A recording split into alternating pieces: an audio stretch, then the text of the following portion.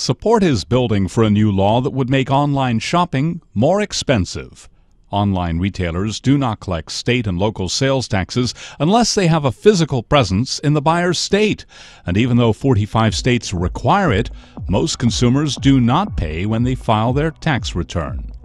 With state and local governments strapped for cash and brick-and-mortar businesses undercut by the lower prices of their online competitors, 3 internet sales tax bills are working their way through Congress. Todd Lard of the Council on State Taxation recently told a Bloomberg BNA tax roundtable that Congress has, quote, gone further than they have in a number of years in terms of getting a legislative solution. Amazon, the nation's biggest online retailer, apparently sees the handwriting on the wall. It has agreed to build warehouses in a number of states and will eventually collect taxes from customers in those jurisdictions. Experts expect the new warehouses could allow the company to offer same-day delivery, opening a whole new front in its battle with brick-and-mortar businesses.